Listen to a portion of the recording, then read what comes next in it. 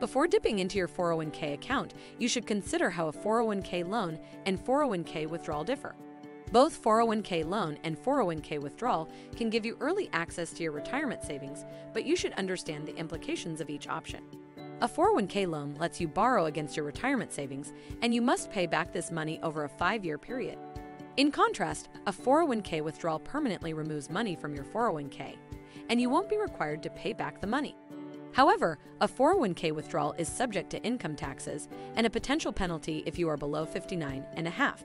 A 401k loan is not subject to income taxes or early distribution penalties unless you default on the loan.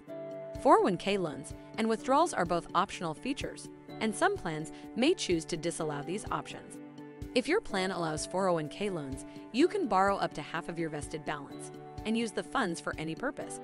If your plan allows 401k withdrawals, you may be allowed to take a hardship withdrawal for specific purposes such as medical expenses, college expenses, and prevent foreclosure of your primary residence.